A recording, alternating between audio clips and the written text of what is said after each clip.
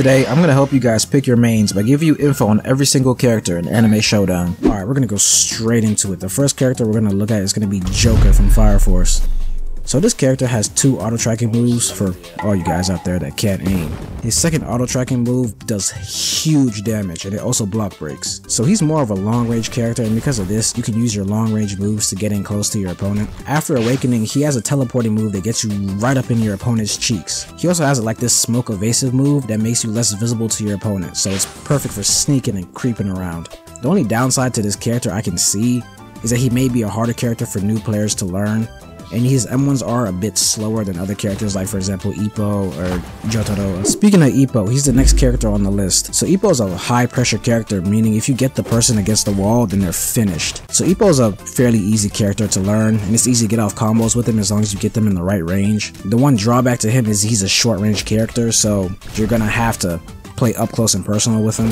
It's easy to get off air combos with Ippo, and his third move has a pretty large hitbox with good damage. Another upside to Ippo is that his moves look a lot like his M1s do, so it can be easy to trick your opponents. Like I said before, Ippo is a short range character and you're gonna have to get up close and personal to fight, so that means that Ippo might be weak against more experienced long range players or people that are using characters like Jotaro or even Asta, whose M1s are extended because of his sword. Jotaro is another character that's easy to learn. His moves pretty much flow together well and they're easy to combo. The last hit on his aura barrage guard breaks, and after awakening he has a time stop move, and his star beatdown move does crazy damage. Jotaro is another character that's mostly short range, but he does have like one long range attack. I think he just throws a big ass rock. Another downside to Jotaro is that his aura barrage has a short range up until the final punch, and he's still a solid character to main overall because he's a high pressure character just like Ippo. Not to mention, after awakening he also has the counter move that teleports you right behind your opponent. Rimuru might actually be one of the best characters in the game right now. He has a nice mix of long and short range moves, and after awakening he has this one move that auto tracks and another one that sucks up your opponent. Pause. Really, the only flaw I can see with Rimuru is that he might be a harder character for some of you guys to learn, and some of his moves leave you wide open to attacks if you mistime them or if you just completely miss. I already know Asta's going to be a fan favorite when the game releases. He has a long M1 range because of the 2 big beefy swords he has by his side. He also has a long range slash move that does pretty okay damage, and Asta also has a move that you can use to skedaddle if you decide to run out of there. Asta has 2 modes. Some people like his mini mode better than his actual mode. I think it's up to you to decide which one you prefer. Some flaws that I can see in Asta right now is that his M1s are kinda slow, again because of the 2 big beefy swords he has. One of his awakening skills, the bull thrust move, it can't be turned like how Demon Slicer can.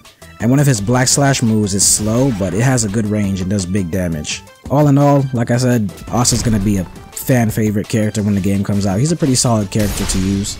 Normally Naruto is trash in anime games, but in this game he's actually one of the best and most annoying characters. He has fast M1s and he's good for stacking points, and his shadow clones alone can carry you. And I'm pretty sure he's the only character with like 3 awakenings. Right now Naruto doesn't have many flaws. Some of his moves, like the Rasengan for example, kinda have a big startup, and as of right now you can get boxed up by your own clones. All in all, Naruto is a pretty solid character. He might be the easiest one for you guys to learn. Tengen's flamboyant self is one of my favorites, and he's definitely a good character to use. His M1s are fast, he's good for stacking points, he has a nice mix of long range and short range moves, he has multiple AoE moves, he's just a versatile character that's good at controlling the area around him. He actually doesn't have many flaws that I can think of. I know if you miss his first skill, like the Supersonic Blitz, you can be open to attacks because it has end lag to it. I know his first form Roar move has a long windup to it, but Tengen is definitely going to be my main for sure. Shinra might be the most popular character in the game, and for good reason. His M1s are fast, his ult awakening one-shots, and his Devil Footprint move does stupid damage. That's if it hits, of course. He also has a skill called Corner that one-shots, but it takes all of your energy and it has a pretty long cooldown. Shinra's flaws is that he's another short-range character, and he has multiple moves that has like long-ass cooldowns. I'ma say, if you're gonna play as Shinra, air combos are gonna be your best friend. Overall, Shinra is worth the hype. I think he's probably one of the best characters in the game. I know I keep saying that, but he actually is one of the best characters in the game. The last character on the list is gonna be Gon. He's a pretty decent character, I guess. He's one of the more basic ones, and there's not much to him. He's an easy character to learn. He has decent M1 speed, and he has a move that teleports you right into your opponent's cheeks, and it does good damage. Almost all of his awakening moves do pretty big damage, especially his beatdown move, but almost all of his moves have a pretty slow windup and their cooldowns are kinda long. So like I said, he's a decent character. I would say if I had to make a tier list, he would be close to the bottom, I would say, but it depends on how you use him, of course. But yeah, he's a pretty decent character.